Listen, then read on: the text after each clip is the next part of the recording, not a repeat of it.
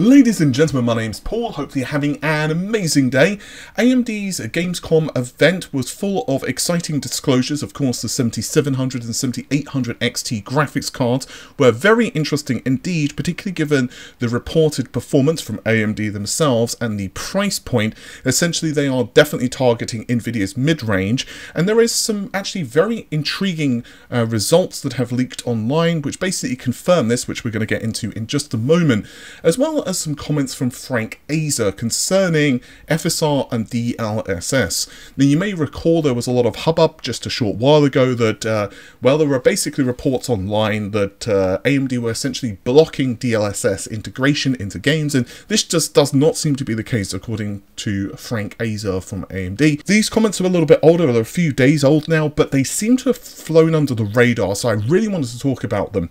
But anyway, let's just get straight into the 7700 XT, shall we? Because I think this is really interesting. So first of all, let's begin with the leak itself. This is courtesy of 9550pro on Twitter, and TLDR, when it comes to Time Spy, this particular graphics card is scoring 17,000 points.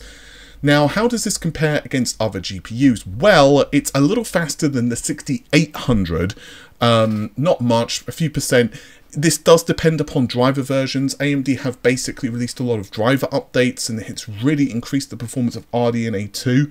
And we do not know, unfortunately, as you can see from this GPU screenshot that HXL has posted here, we do not know which driver variant was being tested, was being used for this testing for the 7700, so it's very possible that newer drivers could increase the results. But what this basically means is this card is spanking the 4060 Ti, which backs up official benchmarks, which we're going to get into in just a second, and it's basically nibbling at the heel of the 4070.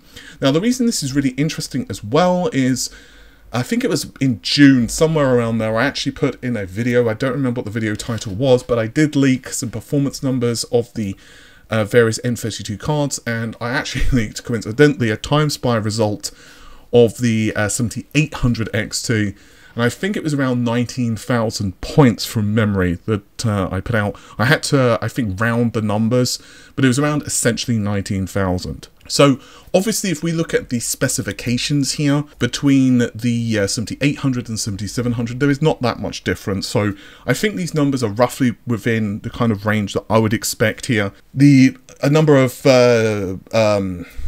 of compute units, for example, gets cut from 60 to 54. The bandwidth gets cut a little bit as well. But honestly, this is going to be a very interesting product indeed, especially when you then take that into context of AMD's own numbers. So for example, AMD compared against the 4060 Ti here with the 7700. Do I really need to say this? But yeah, Mamasu's product basically just takes the 4060 Ti, puts it over its knee, and then just takes a paddle to its ass. The titles obviously of note, for example, Cyberpunk, 26%, Call of Duty, 31%. This does start to go down a little bit. For example, Forza is only a couple of percent. And you can make an argument. Some of these titles are definitely somewhat biased towards AMD. But ultimately, in my personal opinion, I think this is a relatively good mix of games, and I would say that it's relatively representative of what a lot of gamers are playing. It will be very interesting to see how Starfield, of course, would compare against these cards. I guess we'll know soon enough, right? But anyway, so yeah, these cards I suspect are going to be very popular on the market. I'm going to be super curious to see what the pricing of these actually is like in retail. Again, the MSRP price is basically 50 bucks. However, God knows what's going to happen with AIBs and retail gouging and stuff like that. That's not such a big problem as it was, you know, for example, back in the mining craze. But it's going to be really interesting. I think, honestly, these cards are going to be very cool indeed. But now let's move on to something else which is cool, and that is FSR 3. So I just want to quickly mention that I am working on a longer form video on this. There's a lot to go through with FSR 3 because I'm also kind of doing some stuff on DLSS 3.5 as well.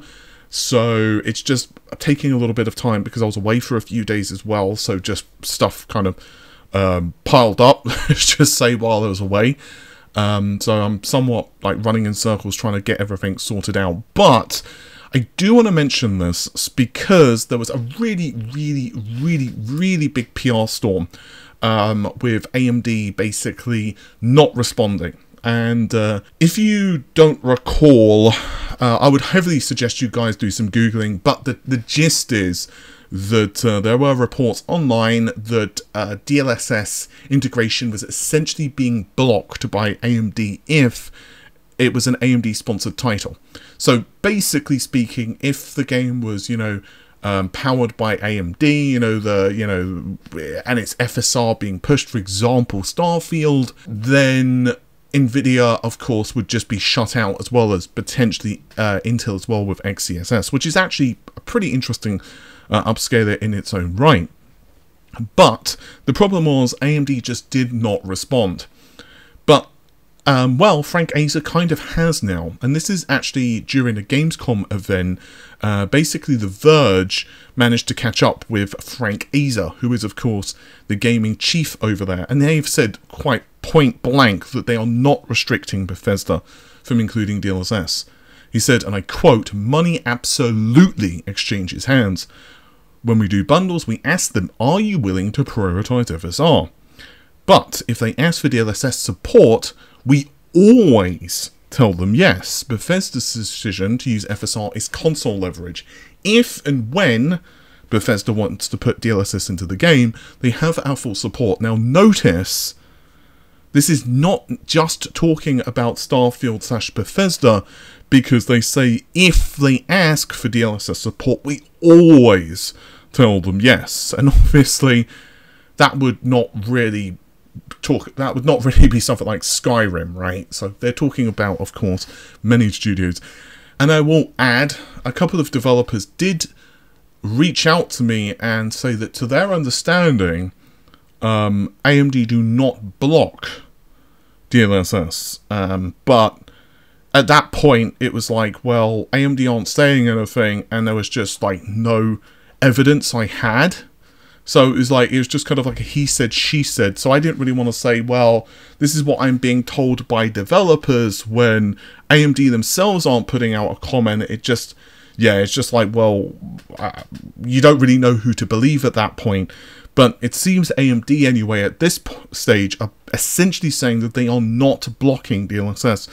And honestly, I think from a logical standpoint, that would make sense given what they're doing in the market. I will be interested to see if there's any pushback to this from any developers. Again, a couple of people that I've spoken to told me that, to their understanding, AMD does not block it, but obviously one developer or two developers is not necessarily representative of the whole market. So it's kind of like, well, he said, she said at that point. So it's going to be very interesting to see how all of this plays out. FSR 3 is also seemingly very interesting as a product as well. The fact that it works on consoles is obviously going to be really a big deal. I mean, this is not a leak, guys, but I'll be very curious to see what happens with something like Starfield on the Xbox with FSR 3 and how, you know, it would be implemented. Because I don't know if that's enough for 60 FPS, because my theory with Starfield on the Xbox is that it's very CPU bound. So I don't know, like I don't know what's left in the tank, so to speak.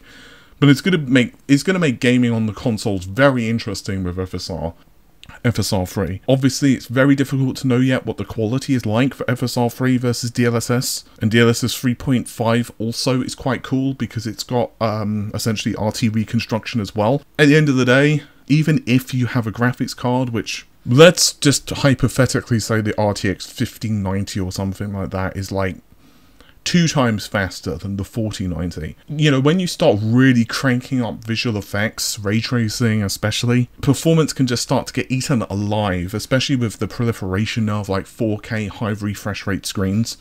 So I think upscaling tech is kind of just the direction that the market is going to go, especially of course with consoles as well. I suspect that, you know, the PS5 Pro, the PlayStation 6, whatever the hell Microsoft are going to call the new Xbox, is all going to use upscaling technology. The rumor is, of course, that the new, whatever the hell the new Nintendo consoles are going to be called, it's going to be based on NVIDIA. I'll be very interested to see if that supports DLSS 3 or even 3.5 as well for frame generation on the handheld, and how that's going to work in terms of like power consumption and stuff. Anyway, hopefully you guys have enjoyed the video. Take care of yourselves. Have an amazing day. Bye for now.